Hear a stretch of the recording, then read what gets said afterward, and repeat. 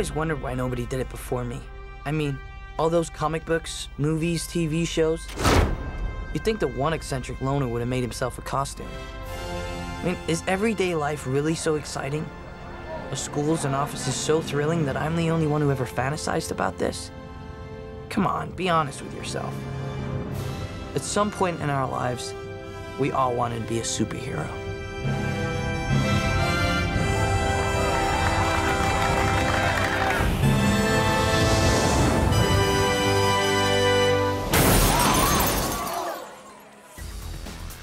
Created by writer Mark Millar and adapted for the screen by Layer Cake and Stardust director Matthew Vaughn, Kick-Ass started life as a comic book about an ordinary American teenager, Dave Liszewski, who set aside all common sense and tried to become a superhero.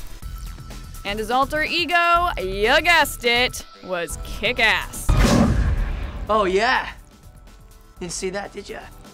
After his first night on the town as a makeshift superhero, Kick-Ass concludes his first official act of heroism by being stabbed repeatedly, battered, bloodied, left for dead, and then struck by an oncoming car.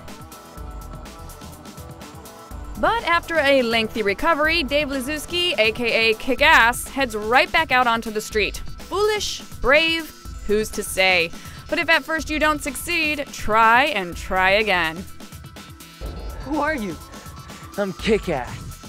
Boosted in popularity by a frequently viewed YouTube video, Kick-Ass soon discovers that he's not the only vigilante out there and that big heroes can sometimes come in small packages. Okay, you cunts. Let's see what you can do now. Eventually paired up with the well-trained, uber-deadly, and pint-sized hit girl, Kick-Ass realizes that his actions have inspired a number of superhero copycats, such as this guy. I am McLovin. Together with Red Mist and Hit Girl, adventures ensue, crime is fought, and blood is shed until a local crime boss appears, leaving Kick-Ass in this precarious situation.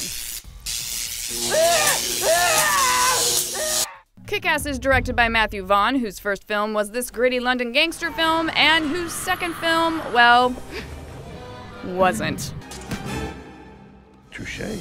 Vaughn, who debuted footage from the film to a rabidly excited crowd at this year's Comic-Con, drew his initial inspiration for the film from his own desire to kick some criminal posterior.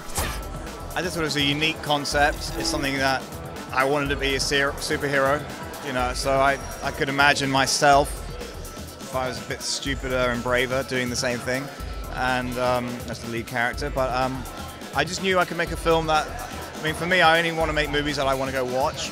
And I read the comic, and I was like, I will go watch this film, so I better go make it before someone else does. With such a bloody, violent, subversive, and need we say, awesome concept, it's fair to say that Kick-Ass just may be the R-rated comic book movie that fans have been waiting for. But will the film truly kick some ass come April 2010?